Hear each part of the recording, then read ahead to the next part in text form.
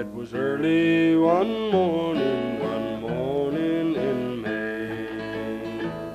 I saw a fair couple a-wending their way. One was a lady as fair as could be, and the other was a soldier, and a brave lad was he.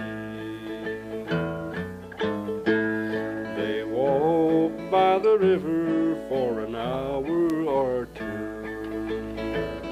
Then from a satchel a fiddle he drew.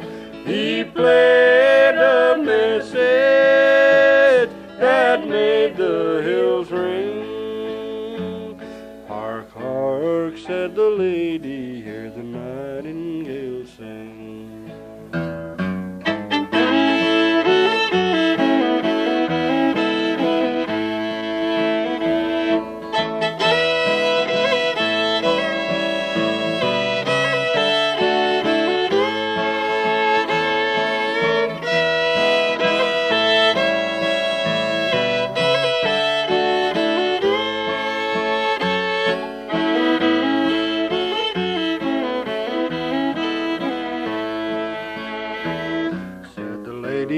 To the soldier, will you marry me?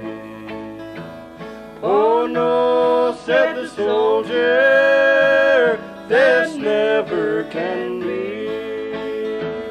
Oh no, said the soldier, that never can be.